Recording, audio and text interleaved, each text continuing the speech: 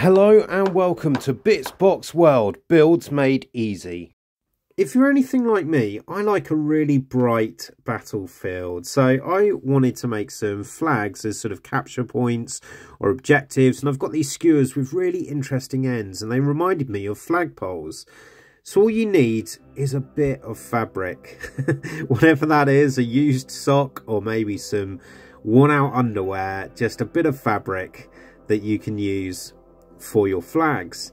I've got a couple of types there, so a worn out sock and this sort of sciencey fabric that I had for my kids.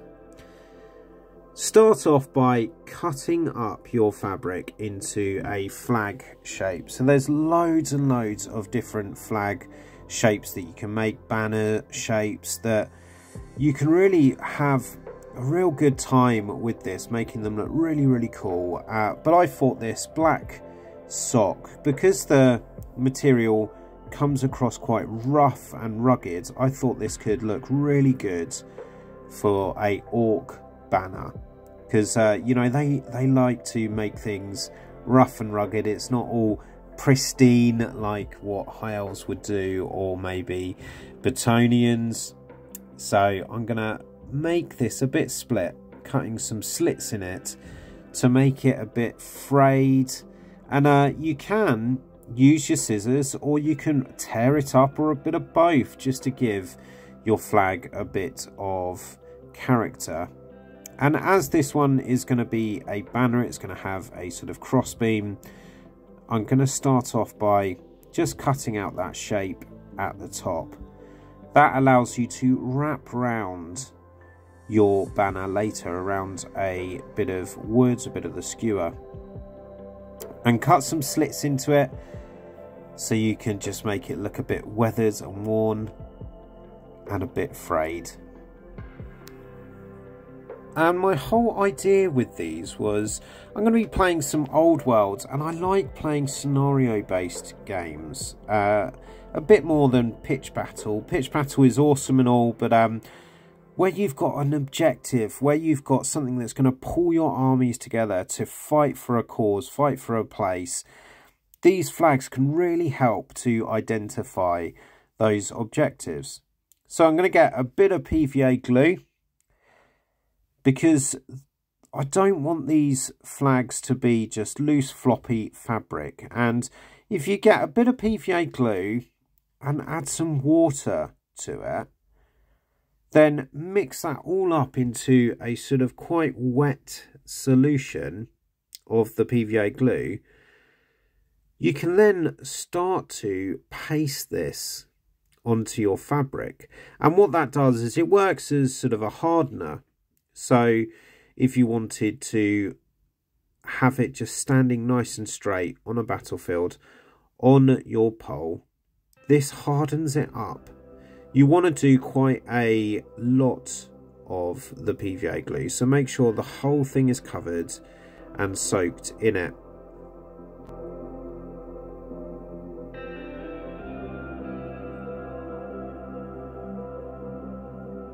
And then whilst it's still wet, I do want to prepare my flag poles as well, my banner poles. So with my skewers, I'm just going to measure them up to make sure that they fit nicely. And if you are making a banner, instead of just sticking it onto the crossbeam, I just wind it round. So I cut that slit in the middle earlier just to make it a bit more interesting than just a straight wind round. With this, just roll it over and the fabric rolls over, and when it dries it holds to itself in the PVA glue. And with the banner pole as well, or the flag pole, I'm going to stick this to the crossbeam, but I want to make a sort of divot in the back of that stick, so when you come to glue it on, it's got something that grips on, so it's not just two round posts stuck together. This gives it a bit of a greater grip with your super glue. So just do a drop of the super glue, and then you can glue that upright flagpole or banner pole onto the back of your banner.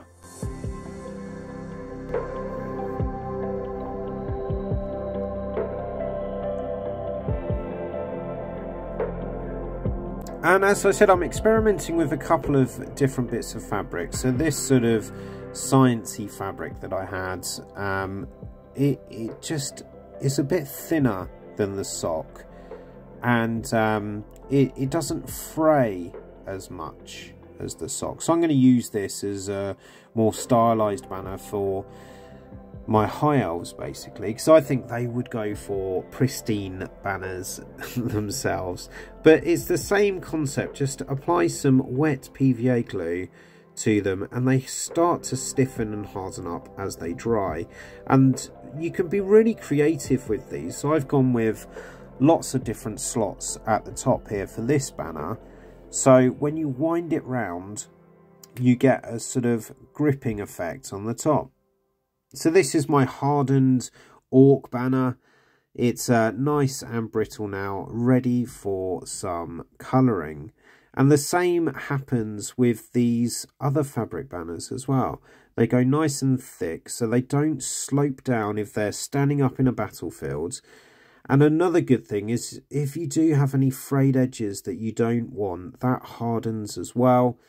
So it's really easy to just cut off with a pair of scissors.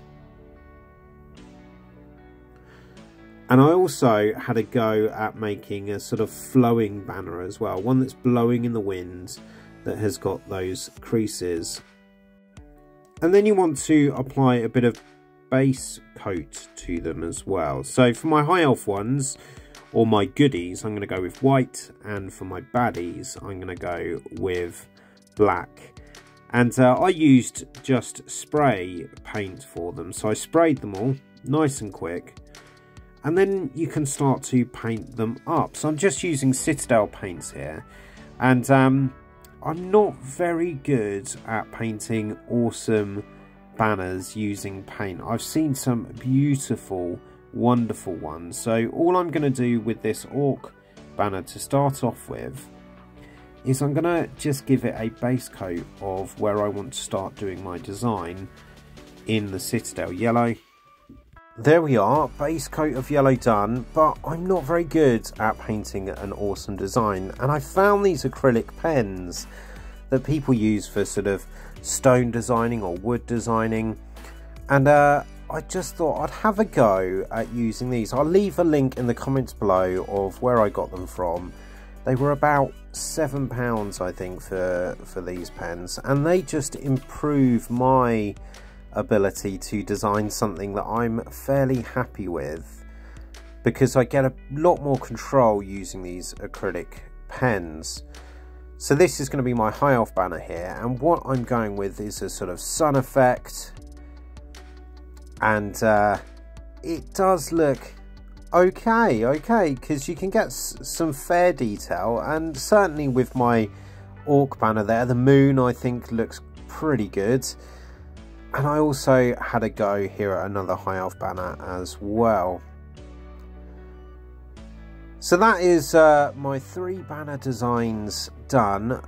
Just painted the poles as well, so they've got a wood effect on them. Beech wood for the high elves, and a darker wood for the orcs and goblins. And I'm going to cut off a bit of my big block of foam there to make some stands for these. So these are going to be like a rock effect.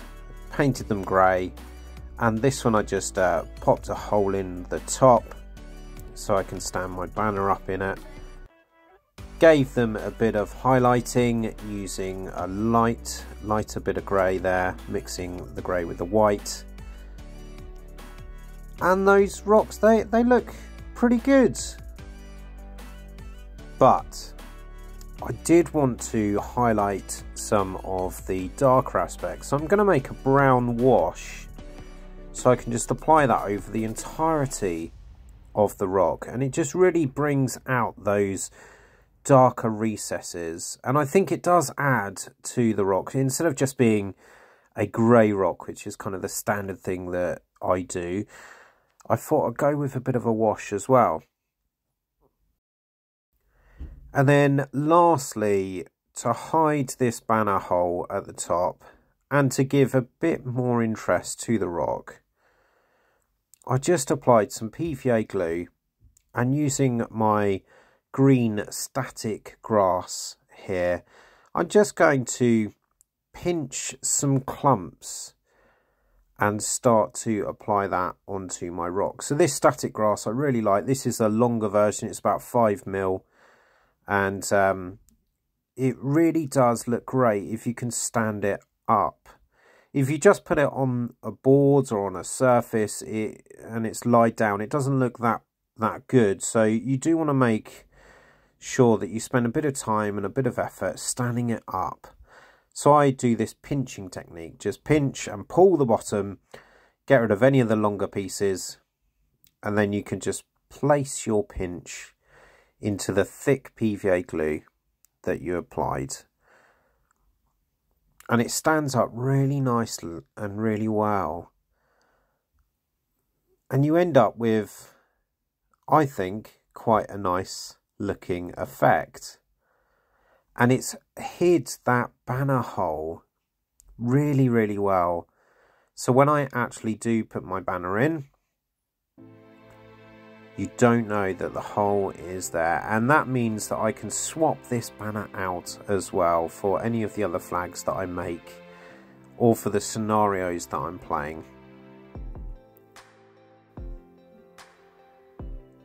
And there we go. I've got some banners for my battlefield.